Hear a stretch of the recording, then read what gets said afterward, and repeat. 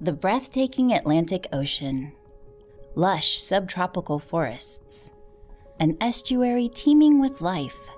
This is John D. MacArthur Beach State Park. At a time when natural areas along South Florida's coast are increasingly rare, MacArthur Beach State Park stands out as an island in time. It's a hidden gem of Palm Beach County, showcasing what Florida looked like hundreds of years ago, and providing visitors with a rare glimpse into the real Florida. Protected by the Florida Park Service, this land will remain preserved for future generations to enjoy. The park covers 436 acres of subtropical coastal habitats, bordered on one side by the Atlantic Ocean and separated from the mainland by the Lake Worth Lagoon. Contained within its borders is a unique and complex mix of environments. A living resource permanently preserved. A remarkable 1.6-mile stretch of beach and dunes forms a physical barrier, protecting the mainland from storms. Further inland is the maritime hammock, mangrove forest, and estuary.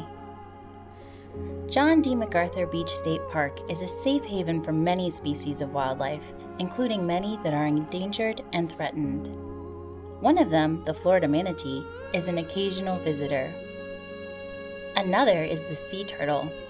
MacArthur Beach is an important nesting site for loggerheads, as well as green and leatherback sea turtles. It is one of the few remaining beaches where they can nest undisturbed. All creatures on land and sea are part of a complex network, each one having an important role to play in their ecosystem. The park is carefully managed to forever maintain the fascinating environment of the barrier island and its surrounding waterways, preserving one of the most biologically diverse natural areas in Palm Beach County. The beach and dune habitat is an ever-changing environment under continual pressure from water and wind.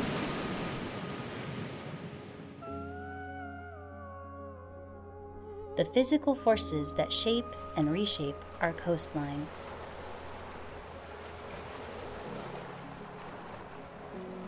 The sands of MacArthur Beach shift in a seasonal cycle of change. The winter months bring stronger winds and higher waves, which moves sand offshore. This is called erosion. The summer months bring gentler winds and calm seas, which return the sand back to shore. This is called deposition. Human activity can also influence the erosion of coastlines. For instance, it is important to use the staircases provided to access the beach and not walk over the dune itself. Foot traffic can cause unnecessary erosion, as well as damage to the organisms that live on the dune. One of the most critical parts of the beach and dune ecosystem is the plant life. During heavy storms, sand from the barrier islands can be rapidly swept out to sea.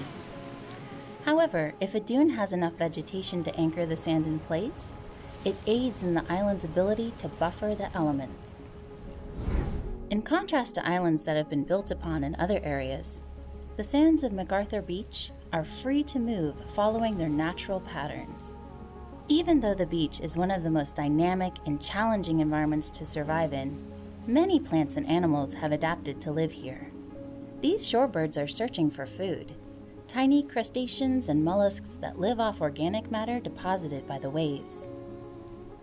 Just beyond the high tide mark, plants stabilize the sand.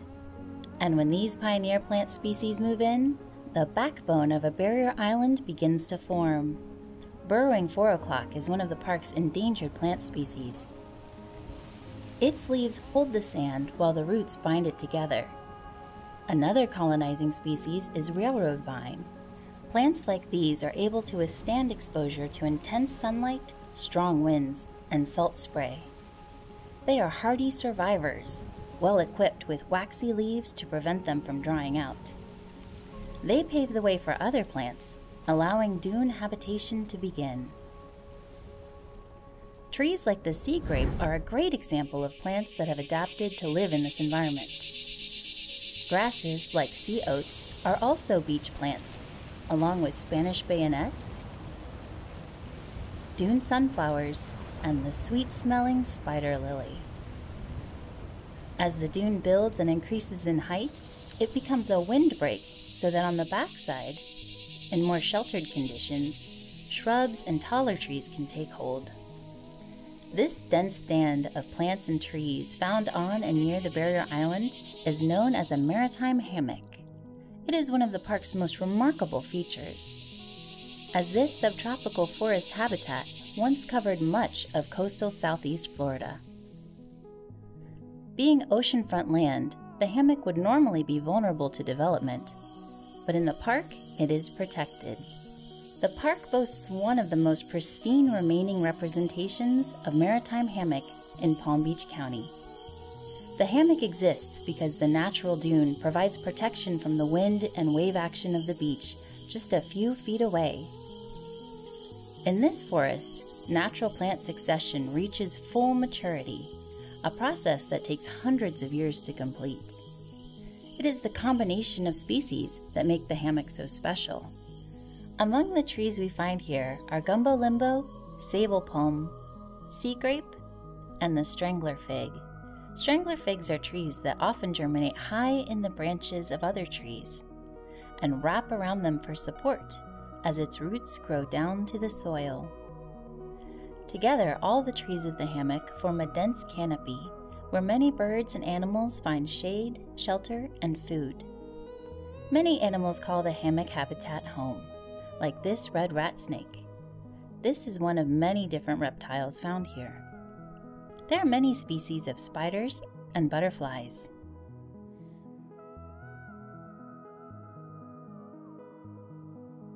The dense undergrowth provides a perfect hiding place for many animals.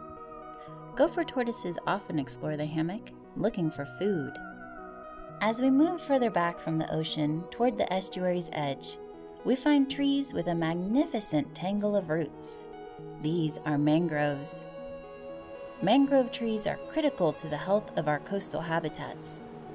They provide food and shelter for numerous species of animals, those on land, in the water, and in the air. Mangroves also help protect Florida's coastlines. These trees prevent erosion and help absorb the impacts of dangerous storm surges from extreme weather events. A unique adaptation of mangroves is their ability to survive in saltwater environments. 3 species of mangroves are found in Florida: white, black, and red. We usually find the red mangrove growing right along the water's edge. It can be identified by its unique red-colored root structure. The roots of red mangroves support the trees above the water like legs. This has earned them the nickname walking trees. They form a dense, tangled habitat that might appear impenetrable to people, but for a raccoon, it provides perfect cover. Fiddler and mangrove crabs live in the leaf litter that collects around the mangrove roots. As leaves decompose and sediment builds up further inland, the slight increase in elevation that results is favored by the black mangrove tree. In order to take in carbon dioxide above the thick mud and detritus, black mangroves have porous vertical roots called pneumatophores. White mangroves prefer still higher ground. The seeds of white, black, and red mangroves may look different, but all mangroves multiply by the same means. Seeds develop while still on the tree. They then drop into the water where they are carried along waterways by currents and tides. Red mangrove seeds are particularly well adapted. Bottom heavy, their pointed ends sink easily into the soft dirt or mud of a suitable place for them to take root. The waters of the estuary are an ideal home for many aquatic creatures. Here in this vital habitat, fresh and salt water mix, creating a brackish environment, which is an essential feeding and nursery ground for many marine creatures. Most fishes and crustaceans begin their lives here in this protected area before swimming out to the ocean. Conch snails are also common residents of the estuary. These waters are murky, not from pollution, but because they are full of nutrients. The tide washes both nutrients and fishes from the estuary into the ocean twice a day. Oysters that grow among mangrove roots help to clean the water by filtering out excess nutrients, plankton, and algae. One oyster can filter up to 50 gallons of water per day. These shelled creatures become exposed when the tide goes out. As they close to prevent from drying out, they make a noticeable popping sound. Without the estuary, an important resource for marine life would disappear. The underwater boundaries of MacArthur Beach State Park extend from the estuary out to Munyon Island in the Lake Worth Lagoon, another important part of this marine ecosystem. In these deeper waters, manatees come to feed off seagrass and vegetation that lies on the bed of the lagoon. Manatees are gentle sea mammals with no natural form of defense. Unfortunately, human-related activities can cause harm. This manatee bears the scars of an encounter with a boat propeller. Luckily, its tough skin helped this individual survive. Protected sections of the lagoon in the park offer manatees a refuge from the hazards they face elsewhere. Aquatic animals are not the only ones who benefit from the estuary. At low tide, mudflats appear in some areas of these shallow waters, which provide a key feeding ground for birds. The park hosts a wide array of birds within each habitat. The great blue heron is a skilled hunter in the estuary.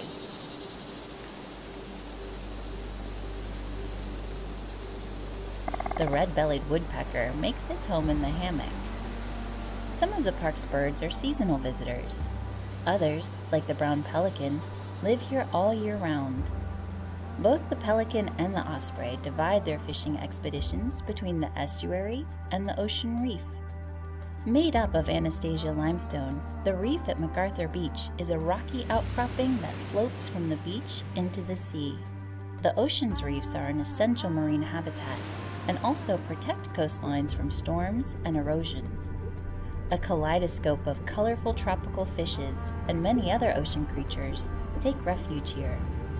One may even catch an occasional glimpse of a sea turtle, perhaps one nearing the end of a journey that has brought her across hundreds of miles of ocean to MacArthur Beach. She waits until nightfall to come ashore, laying her eggs undisturbed. These images were taken under a state permit that allows for a special close-up viewing of this protected species. Sea turtles are very sensitive to man-made light. A night viewing device was used to prevent any lights from frightening her away. Once she has chosen a site, it may take a loggerhead an hour or more to dig her nest. On average, 2,000 to 3,000 sea turtle nests are counted each year at MacArthur Beach. This is one of the highest density sea turtle nesting sites in Florida. This loggerhead sea turtle will lay well over 100 eggs in her nest.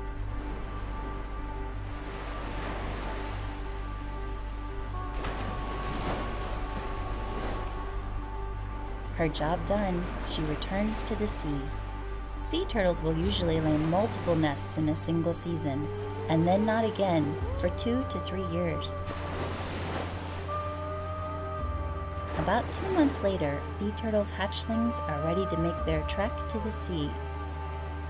Those that survive may return to the area when they are mature, in about another 20 to 30 years.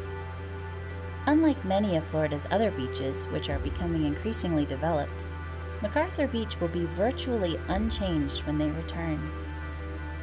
The dunes of the park may migrate, the populations of its different species may rise or fall, but the park's resilient wildlife will continue to respond to natural changes in the environment around them. John D. MacArthur Beach State Park will remain intact, protected, and preserved. It is an island in time, changing at nature's pace, a remarkable resource for our future and a haven for the many plants and animals that thrive in the real Florida.